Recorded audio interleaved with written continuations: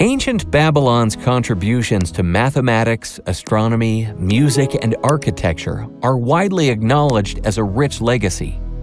However, when it comes to their advancements in medicine, their achievements appear relatively limited. According to Herodotus, Babylon had no formal medical profession, and individuals seeking medical aid were left in the city square, hoping someone with a similar ailment would assist them. Modern research refutes this claim, though, suggesting it was likely a jest made by a temple's exorcist rather than an accurate portrayal of Babylonian medicine. Until the end of the 19th century, knowledge about Babylon was primarily derived from biblical legends that portrayed it in a negative light. Starting from the name Babylon itself, that in the Bible was translated as confusion, but in fact meant the gate of the gods.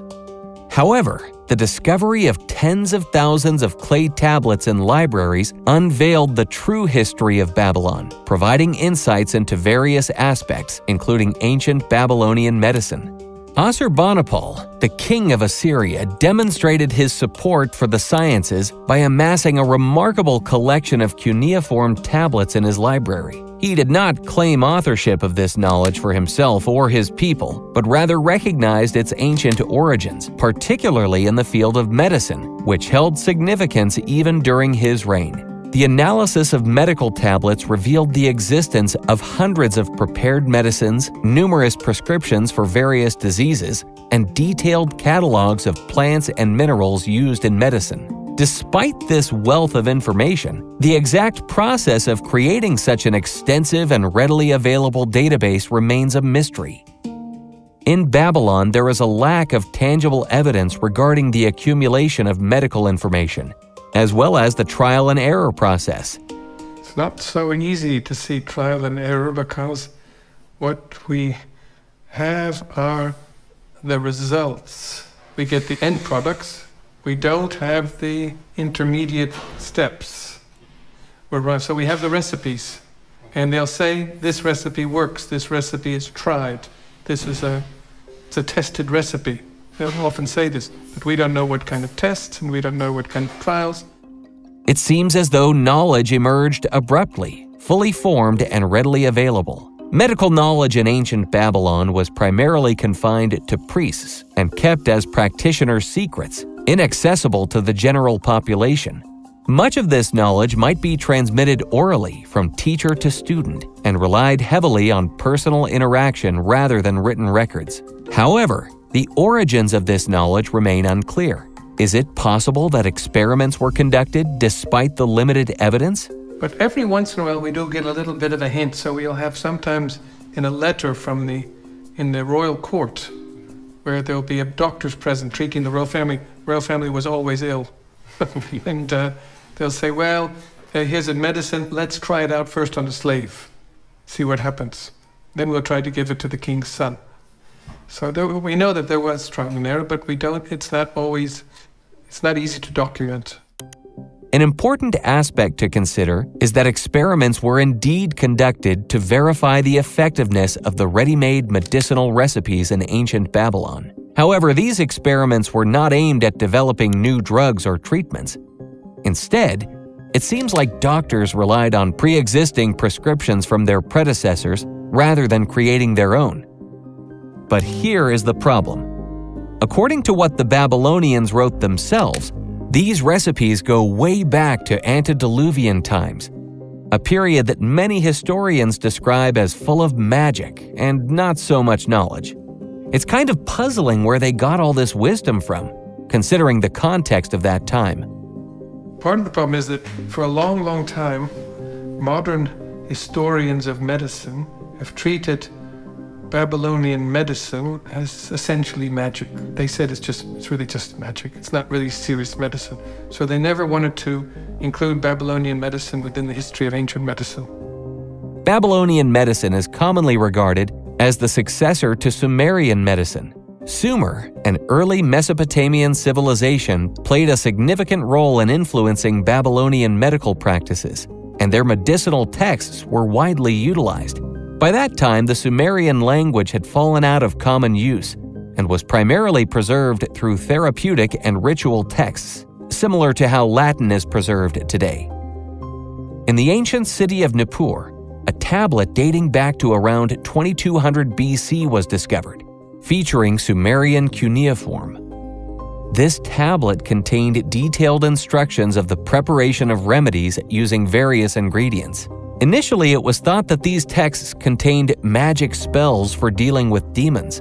However, linguist Samuel Kramer's discovery in 1955 revealed that the oldest known medical text contained no mention of magic, demons, or gods. And that's because the texts were not well understood, and the early texts weren't properly published. So the historians of medicine who don't know these languages weren't really able to get an accurate assessment. So from their point of view, they thought, well, there's really no distinction, and these medical recipes could have been understood as magic, which is essentially incorrect.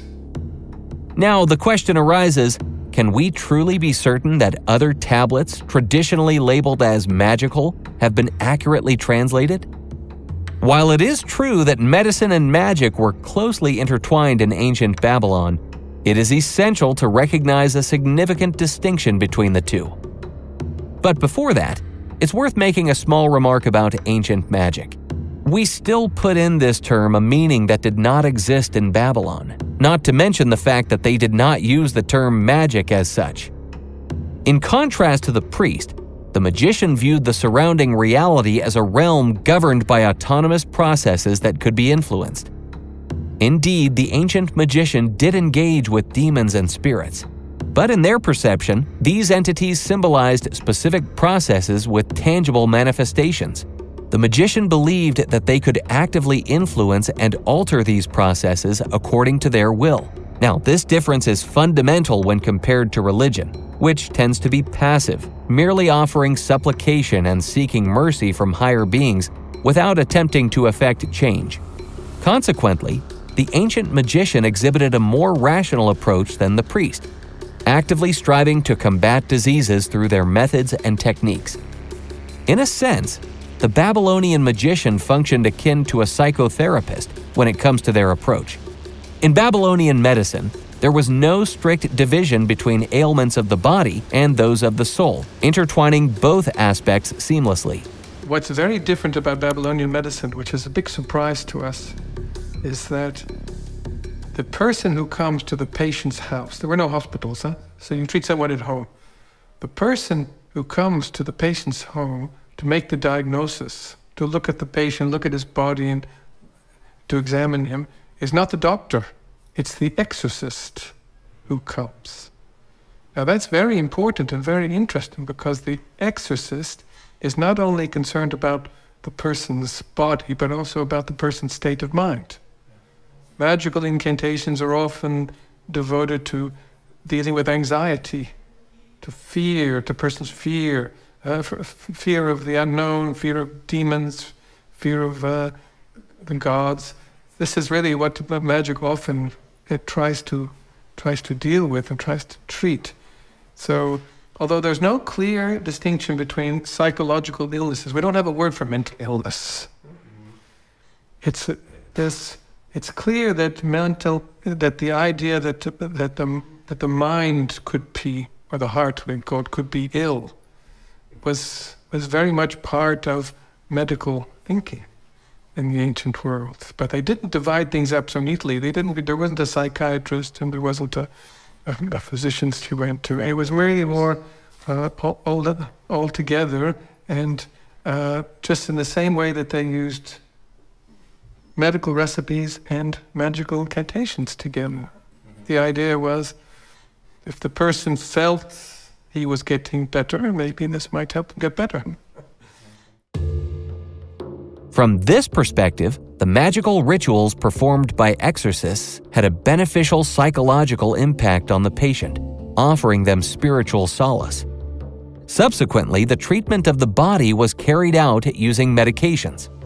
It's worth noting that ancient Babylon doctors are often mistakenly conflated into a single image of a magician or spellcaster. However, this perception is far from the truth. If medicine and magic were truly synonymous in ancient Babylon, as commonly believed, one might wonder why there were distinct groups of practitioners that seemingly duplicated each other for countless generations. So, who were the representatives of medicine in ancient Babylon? To this day, two primary types of specialists have been identified: the Ashu, who can be considered as therapists and practitioners, bearing resemblance to modern doctors, and the Mashmashu, or Ashipu, who were exorcists, spellcasters, and magicians. Ashu and Mashmashu were distinct from each other in terms of their knowledge and treatment methods, showcasing notable differences in their approach to healing. Moreover, they were associated with different social groups. Ashu therapists were secular doctors who operated independently, often practicing from their own residences. In contrast, Mashmashu exorcists were part of the temple elite and received compensation from the temples for their services. These disparities highlight that they were specialized practitioners with unique approaches to treatment. The differences were quite significant in other details. For example, in the general shape of the tablets. The recipes were written on a vertically oriented tablet, in the usual book format, and the tablets with spells were in the landscape version. So they're very complementary, and they don't really look alike. If you see a medical tablet and a magical tablet, for someone who's used to looking at these things, they look really different. The layout is different, appearance, etc. So these were really quite separate literary genres. Now, contrary to what many believe, the ancient Babylonians never actually put forth a clear theory in any of their writings that demons, evil gods, or cursed food were the exclusive causes of diseases. It's surprising to note that there isn't a cohesive explanation in any Babylonian treatises that links these supernatural factors as the definitive reasons behind illnesses. We're now busy trying to reconstruct theory of healing in Mesopotamia. And it's a complicated question because we have, on one hand, we have medical recipes, which are very practical. Here's a problem, here's an illness, we're trying to treat it on a very basic level. On the other hand, we have these recipes extend over a very long period, 2,000 years we have evidence, even more. On the other hand, we also have an extensive literature on ancient magic. And ancient magic is really where we find theory. It's where disease comes from. There was a very well-developed and complicated magical religious system which tried to address these questions. On the other hand, there were the doctors dealing with his drugs and plants and minerals, trying to deal with the symptoms. But it's over the course of time, what we find is we find a pattern that the religious aspects of medicine become less and less. As medicine becomes more and more technical and probably improves, the religious questions were put for the doctor were less and less important.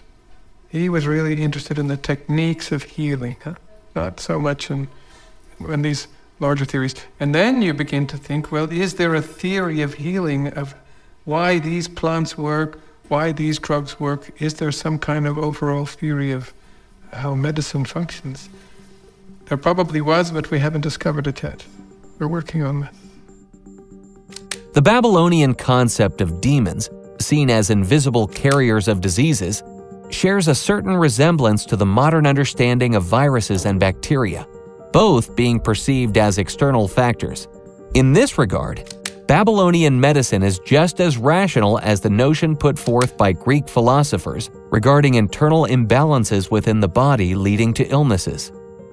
Furthermore, in addition to their theoretical understanding, ancient Babylonians had well-developed practical methods of treatment.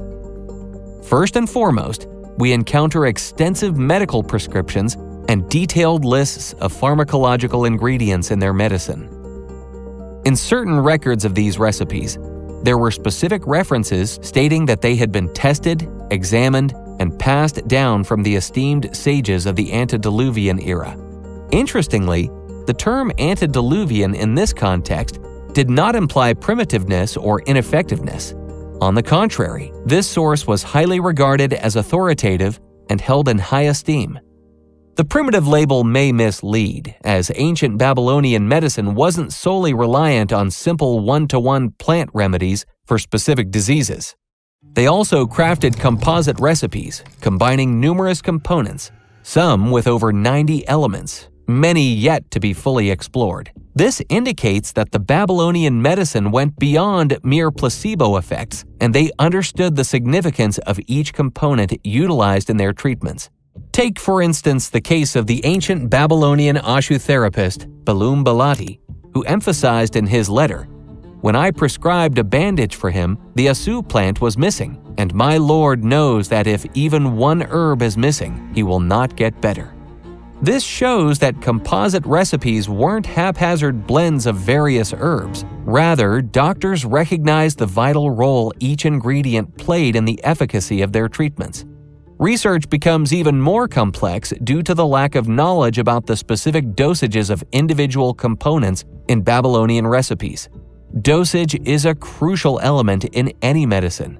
This poses a significant challenge for future researchers, as ancient recipes often do not provide explicit dosage instructions, and in cases where they do, it is often expressed in a symbolic manner. This lack of dosage information appears rather peculiar.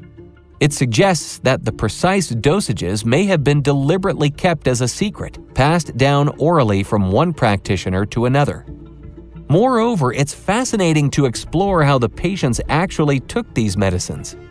There existed an incredibly vast array of drug forms and preparations, including pills, ointments, powders, tampons, bandages, and more. The diversity extended not only to the forms of drugs, but also encompassed the various methods of their preparation and application. In Babylonian medicine, specific components were carefully chosen for each disease, ensuring their appropriateness and suitability. For instance, in formulations for rectal ailments, an increased amount of oil was incorporated, while kidney-related conditions saw a higher utilization of mineral components. Similarly, eye diseases necessitated a greater emphasis on ointments. Now, if it were all merely placebo, why did they employ such an astonishing array of release forms? Why did they develop a multitude of recipes if all pills were considered identical? Why go through the effort of rewriting and preserving this knowledge? Such practices contradict the notion of it being purely for the sake of pacifying patients. One can also find that the disappearance of Ashu therapists in Babylon aligns with the trajectory of subsequent decline of its medicine. Hence, their effectiveness over generations is evident, as they wouldn't have withstood the test of time otherwise. The accompanying technical instructions for the preparation of plant and mineral materials for cures are particularly interesting. Ashu possessed a rich arsenal of techniques for processing the compounds of drugs. Along with lists of plants and minerals, this is an equally important part of medical knowledge. After all, it's not enough to prepare all the components. You need to know how to turn them into medicine correctly.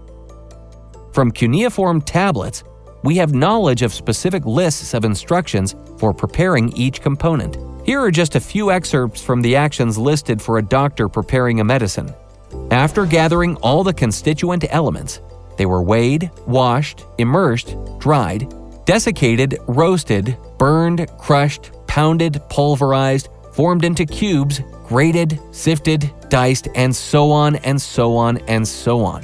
Each of these actions was accompanied by an extensive and diverse medical technical vocabulary, and we can see that there were no standardized methods of preparing medicines.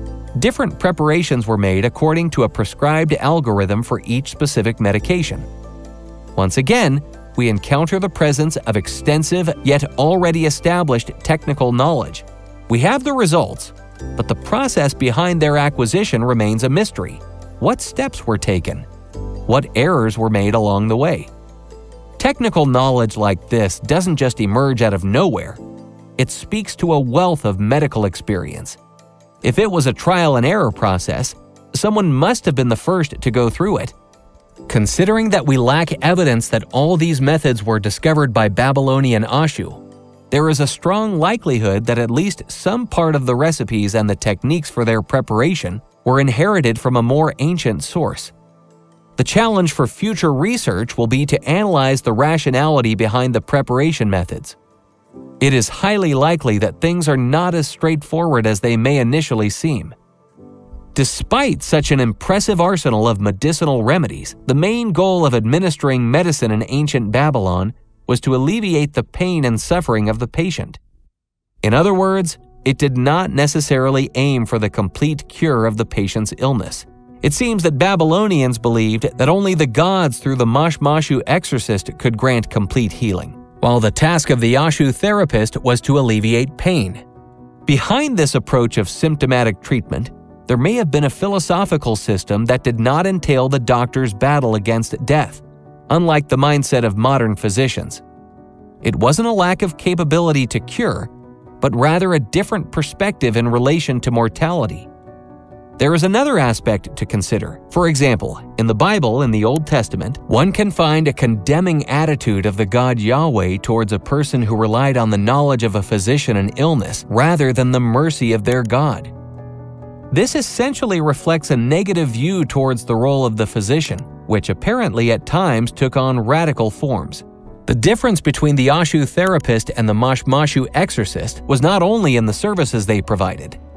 They relied on different medical sources. For the exorcists, it was the diagnostic handbook, a collection of symptoms and descriptions of diseases with prognoses. The Ashu therapists, on the other hand, relied on medical texts that not only described the same symptoms and diseases, but also provided methods for their treatment. It was previously believed that these lists of symptoms should have matched. However, after some scholars conducted a comparative analysis of the entire medical corpus, they were surprised to find that there were only a few parallels. In most cases, a different language style was used to describe the symptoms in the diagnostic handbook of the exorcists, which differed from the descriptions of the same diseases and symptoms in the therapeutic texts. Now, this may suggest that the original medical texts of the Ashu therapists were simply used to create texts for the exorcists in a later period of history. And the fundamental difference is not only in the language. For example, in most therapeutic texts used by Ashu therapists, there was mention of the condition under which it should be used. Specific instructions were given, and usually after that, the expected result of the application was stated. For example, the patient will improve. Such conclusions in Ashu texts are always positive. This is the crucial difference from the diagnostic handbook of the exorcists, Mashmashu. Their handbook contains long lists of the same symptoms related to different organs, as well as various omens of the exorcists. And in the overwhelming majority of cases, the result was supposed to be the death of the patient or the continuation of the disease, followed by the patient's death. Such differences in language, vocabulary, and fundamental psychological structure of medical texts could not have arisen out of nowhere and without reason. Could it be because Ashu therapists and Mashmashu exorcists had different patron gods? For the exorcists, it was Marduk. In the times of ancient Sumer, he was a secondary deity in importance, but later rose in the pantheon to become the supreme god of Babylon, absorbing the cults of other gods. For the Ashu therapists, it was the goddess Gula. This goddess had been revered since the times of ancient Sumer, and she was believed to be the one who breathed life back into humanity after the cataclysm of the Great Flood. Comparing ancient legends and myths, it becomes evident that not all gods were proponents of spreading knowledge among humans, and not all of them were benevolent towards humanity. This may have played a role in the stark difference found in the texts of the ancient Babylonian healers. In fact, the primary diagnostic and therapeutic task of the Mashmashu exorcists was to determine whether the illness was caused by a hand of a ghost or to precisely identify which deity had afflicted the patient. On the other hand, the Babylonian Ashu therapist resembled our modern-day pharmacist and physician, preparing complex prescriptions and remedies. As a secular individual, they did not have access to the temple's finances and typically worked on a street corner or directly from their own homes. If the Mashmashu exorcist understood the cause of illnesses to lie in the realm of fate or faith, the Ashu therapist focused more on the natural causes of symptoms. For example, causes such as insect bites, exposure to cold, sensitivity to sunlight, kidney stones, and other similar factors. Unfortunately, these ideas did not receive further development in Babylon. However, it turns out that not everything was straightforward with Babylonian magicians. Even the exorcists had different branches and subdivided into subcategories. In the Akkadian language, there were two terms for exorcists, Ashipu and Mashmashu. In Sumerian, there were many more. Interestingly, the term Mashmashu derives from the root meaning to wipe.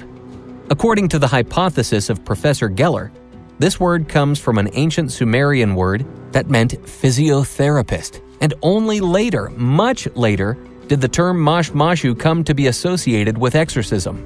I think that the word might have something to do with massage. That it may have something to do with a therapist who was assigned of physical therapist, because that probably was a very early form of therapy, of healing. But the odd thing is, and we don't know why, this word became associated with exorcism and magical incantations, not with actual use of the pharmacology where you actually are treating a patient with drugs. So we don't know why the terminology divides in this way. It's logical to assume that in ancient times, the functions of Mashmashu were different. They seem to have no connection to magical rituals. Among the exorcists, by the way, there were also those called Shimu. The literal translation means plant grower, or in modern times, simply an herbalist. This fact may also explain why Babylonian exorcists, alongside their magical rituals, utilized the traditional pharmacopoeia of Ashu therapists. That's because they shared common roots, a fact that confuses modern researchers. So, from kneading muscles to banishing demons. At first glance, ancient Babylonian recipes may appear fairly straightforward to study. However, in reality, their exploration is quite a challenging task. It remains an unsolved puzzle, despite the attempts of several generations of researchers to understand the terminology used by ancient physicians and pharmacists. The issue lies not only in our lack of knowledge about all the ancient herbs mentioned in the pharmacopoeia of that region, but also in the fact that many recipes were intentionally encoded by the ancient healers. The idea was likely to prevent ordinary individuals from easily using the ready-made recipes or impersonating a physician. This safeguard would apply equally to other doctors or exorcists. As a result, many familiar ingredients were replaced with a kind of filth pharmacy, consisting of feces, blood, and urine. It is precisely this filth pharmacy that confuses researchers the most, leading them to perceive ancient Babylonian medicine as primitive. However, rational scientific knowledge exists even in this context. Vekapateki is a very important concept. You have recipes which have really very unpleasant ingredients, like bird droppings, or all kinds of animal extracts, so excrement and urine and saliva, anything that's come from these, and also from exotic animals and strange animals. And these, we would normally say, this is really disgusting. How could they possibly use this in recipes? It now turns out, a new picture emerges where we see they weren't using these disgusting ingredients in their recipes. These ingredients were secret names for quite ordinary plants and drugs. For example, a certain plant called Nikiptu, widely used for fumigation and preparing balms, was listed in this filth pharmacy as dog feces, dog tongue, or dog bone. Perhaps these were not merely abstract fake names. It's entirely possible that these epithets characterized certain distinctive features of the unidentified plant, such as its strength, unpleasant smell, juiciness, or hardness. Thus, it could serve not only as a cipher, but also as a kind of a hint for a knowledgeable physician. This can be seen in the case of another encrypted plant, the tamarisk. In the filth pharmacy, tamarisk was designated as lion's blood, which is not merely abstract, but hints at the sap from the middle part of the tamarisk plant. The phrase lion's blood itself suggests that it is a potent medicine. Another encrypted component, Rutitu in Akkadian, is a mineral that the Sumerian logogram literally translates as river foam. This naturally leads to the question, were these unconventional ingredients actually used in the physician's prescriptions? It appears that if these recipes were replicated with these counterfeit components, it was likely done by individuals lacking the necessary knowledge and understanding. And the idea was that the layman, the non-specialist, the non-professional, if he tried to make these recipes, it's not going to work, and it's going to be extremely unpleasant for the patient. Because actually, these are all just secret names for very ordinary plants. And they probably didn't use these disgusting ingredients at all, right? But what happens in the course of time, these secrets were forgotten. So by the time we get to the Middle Ages, we find this Dreckapoteke, these disgusting ingredients being used in recipes because the whole system had been lost. It may seem paradoxical, but the further you delve into the history of Babylonian medicine, the more distinct the separation between exorcism and healing becomes. So I think it's true that if you just look at the written record, further back you go, you have many more magical texts, and they begin earlier than medical texts, and there are many of them, and there are relatively few medical texts in the earlier periods. That's absolutely true. But I think that's a little bit misleading, because I think that much of these medical recipes were probably learned by heart, and taught from one practitioner to another. You can't always tell by the written record what's happening, because we don't have any access to other things. And the reason I think this is because if you look at some standard works like the famous law code of Hammurabi, there are special rules governing the physician and the treatment that a physician can offer someone, say treating the eyes or treating wounds or whatever. Now, there's no mention of the exorcist in the Code of Hammurabi. I think if the exorcist was an important healer like the doctor, then he ought to be mentioned as well. But it's very clear that it's only the doctor who's mentioned and not the exorcist. So I think there was already in earlier periods quite an established practice of medicine that's very different from magic. So texts that we have don't always give us a balanced view of what was really taking place. In the most ancient medical text known, inscribed on a Sumerian tablet from the city of Nippur almost 4,500 years ago, there is no mention whatsoever of magic, demons, or gods. That's what's interesting about this tablet. This is the first tablet we have, which is, it's not really medical. It's more like, it's considered to be the first medical tablet, but it's not really. It's really a list of instructions of how to use drugs. What kind of circumstances drugs would use. Normal medical tablet would say, if a person is sick with some kind of disease, say paralysis or fever, give him this and this and this and he'll get better. That's not what's on there. These are just really listing the various drugs. But there's no magic here. There are no incantations.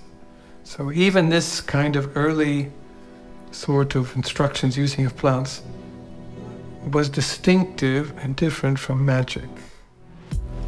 Prior to Samuel Kramer, it was believed that it was another text dedicated to occult rituals. However, he discovered that there was nothing remotely related to magic in it.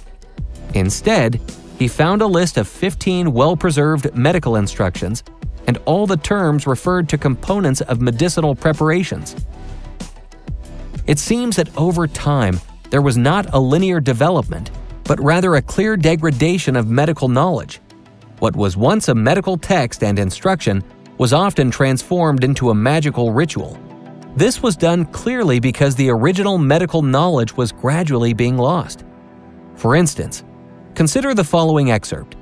Its ritual: crush together imherlim, myrrh, ostrich eggshell, black frit for 3 days in fish brine, for 3 days in drawn wine, and for 3 days in pomegranate juice. He keeps drinking it, and he will improve. The original text of this prescription was also discovered on an Assyrian medicinal tablet. Surprisingly, this recipe-turned ritual was sourced from the Library of Nineveh. What makes this particular recipe intriguing is the introductory phrase, "It's ritual," typically used by exorcists as a preamble to magical incantations. It is evident that a compilation has taken place. Thus, what was originally a medicinal recipe on the Assyrian tablet has been transformed into a ritual and incantation on the tablet from Nineveh. This fact also indicates that the information from the medical texts of Ashu were compiled by spellcasters for their own purposes and used not according to its original intent. There are other examples to support this notion. In general, compilation of text blocks from various tablets was characteristic of exorcists. It was a kind of remix of recipes and rituals. Quotations were transformed into inserts and copied into numerous new ritual incantations, often with variations. Frequently, the same line with the text was copied across different tablets and within different medical contexts. However, the medical texts of Ashu took a different approach. Firstly, they were more intricate compared to other recipes. For instance, Ashu's recipes for treating eye ailments were faithfully and precisely copied from one tablet to another, with the entire block or text carefully preserved. Here, an intriguing discovery unfolded. Upon analyzing the nature of these textual insertions in the recipes, it became evident that the pharmacological information, encompassing both the list of medicinal herbs and the medical prescriptions, was derived from a common source. This is an extremely important finding. The origins of Babylonians' knowledge about plants, minerals, and the associated technical details of their processing remain unknown to us. We lack information on how this knowledge was obtained in the first place. There are no records of a gradual trial and error process in the proto-science of ancient Babylonian medicine, as we find in fields such as ancient Greek medicine. Instead, it seems that this knowledge appeared abruptly and fully developed, and the presence of a shared ancient source provides a plausible explanation for this phenomenon. If there was a path of trial and error, it must have been someone who followed it, accumulating the necessary medical experience. The ancient Babylonian physicians, in their turn, might be the ones who used this legacy. In some medical recipes, there is a fascinating occurrence of attributing knowledge to a legacy, found in an unusual colophon on a tablet dedicated to fever in the brain. The colophon reads, "Proven and tested salves and poultices, fit for use, from the mouth of ancient antediluvian sages from Shuruppak, which Enil Mubalit, sage, Apkallu of Nippur, left to posterity in the second year of Enil Bani, king of Isin." This particular colophon goes further in stating that experience gathered over a very long period of time from ancient experts to contemporary physicians makes these poultices tried and true. Could this reference merely be an attempt to lend authority or recount an extraordinary event from ancient times? The mentioned Apkallu, believed to be 7 wise beings, sages, who existed both before and after the flood, responsible for imparting the knowledge of civilization to humanity. Now, they should not be confused with the Anunnaki. According to legends, these beings were not human, but rather entities capable of taking on human form when necessary or desired. A fascinating version of this story is recounted by Berossus, a priest of Bel Marduk. According to his account, one of the Apkallu, named Oannes, would emerge from the sea every morning to teach people about agriculture, astronomy, and sciences, including the art of medicine. He guided them in building houses, establishing temples, formulating laws, and imparting the principles of geometry. Oannes' instructions were so comprehensive that no extra material has been added by way of improvement. When the day ended, he would return to the sea, refraining from eating or drinking while on land. His appearance was quite extraordinary, adorned in a fish-like outfit with scales, a fish-like head covering, and walking on 2 feet. Over time, other Apkallu followed Oannes, interacting with humans and maintaining contact at least until the time of the flood. These beings were of a distinct order from humans, normally invisible, but able to assume human form to engage with them. Depictions of the Apkallu often show human bodies with bird-like heads, reminiscent of Egyptian illustrations of Thoth, Horus, and others. Mesopotamian bas-reliefs portrayed them as griffin-like creatures with 4 wings and bird heads. It was believed that they served as intermediary forces, a council of sorts, responsible for earthly affairs. Known as Apkallu in Babylon, Abgal in Sumer, Geni in Chaldea, and Beni Elohim among the Semites. These elements, drawn from various Sumerian and Babylonian sources, prefigure the sanitized version of the Nephilims as depicted in the Bible. In general, these legends can be interpreted as a non-human intelligence contact with humans at some point in prehistory. But regardless of interpretation, these stories undeniably support the notion of a common source of ancient knowledge in the region's mythology. And there is nothing extraordinary about such speculation, considering that even the civilizations of the ancient Near East were unknown to modern science until the late 19th century. The facts indicate the existence of such an experienced civilization, although its heirs were unable to preserve and advance the acquired knowledge in the field of medicine, despite their best efforts. The exact reasons behind such a loss of knowledge are difficult to determine at present. Was it due to divine discord, or the envy of the temple elite towards Babylonian therapists? One thing is certain. The subsequent generations of Babylonian healers were no longer capable of deciphering the secrets of the Ashu therapists and began concocting medicines using substituted ingredients from the filth pharmacy. They transformed ordinary medical recipes into their own magical incantations. The consequences soon became evident. By the 8th century BCE, the entire Babylonian medical system, without the Ashu therapist, had crumbled and lost its prestige across the region. Babylonian physicians were even excluded from foreign courts, their expertise disregarded. Ancient Babylonian medicine gives us the best, most complete, and fullest view of ancient medicine before the developments of Greek medicine. But the Babylonian medical material is really entirely new. That is, that these are tablets which were excavated in the 19th century, and they have been in the British Museum and in the Berlin Museum, and to a certain extent in the Louvre, in the Istanbul Museum, and most of these have never been translated. The majority still remain untranslated and not really adequately studied. And this medicine, ancient Babylonian medicine, will really give us a much better insight into medicine before the Greeks. Of course, we also have Egyptian medicine, which has been studied because the papyri have been known for a long time, but Babylonian medicine is more complete. It extends over a much longer period. Ancient Babylon inherited true medical knowledge, possibly passed down from an even older and more experienced civilization. However, this fact was not fully recognized in ancient Babylon itself. The knowledge of the Ashu physicians was lost over time, leaving many of their enigmas unresolved to this day. Yet the modern term physician in the Mesopotamian region derives from the term Ashu, rather than the term mashmashu used for exorcists. What other new findings are on the horizon? Aside from the fact that we are translating this enormous amount of material and collecting all the names of the various drugs and trying to re-establish the system of diagnosis. But one of the main differences in how we work and what's happened in the past is that we are concentrating on this aspect of what one calls secular knowledge. So the assumption is this, that once the astronomers were able to understand that they could predict the movements of the stars very, very accurately. Once they were able to do this called into question the entire supposition of who controls the cosmos, who controls the world. Because before these advances in astronomy, the idea was, well, the gods made the decisions. There was a personal decision of the gods.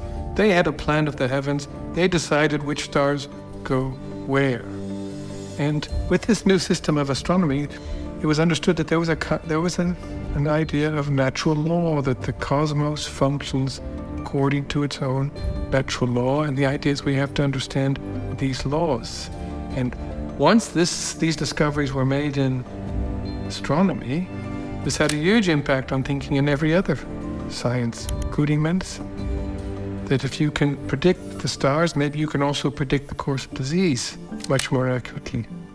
And there were attempts to combine astrology and astronomy with medical predictions and with diagnosis and also with magic. It's when is the best time, when is the best time of the day, when is the best time of the year, when is the best month to use such magical rituals. So they're trying to systematize things.